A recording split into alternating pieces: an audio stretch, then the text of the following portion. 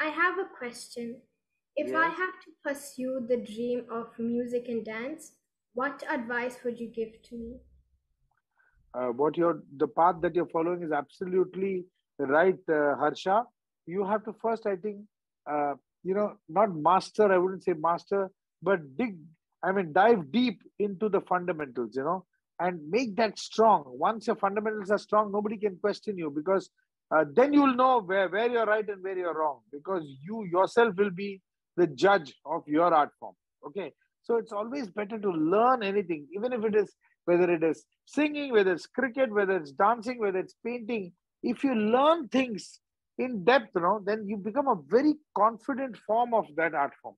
So just learn, just observe, just hear a lot of music, just absorb a lot. Never, once you're a music student, you'll never be able to hear music just for, being peaceful. You are always a student. So any piece of music you hear, you're analyzing, you're learning, you want to know more about that music. So become a student for any little piece of music that you ever hear. Thank you, sir.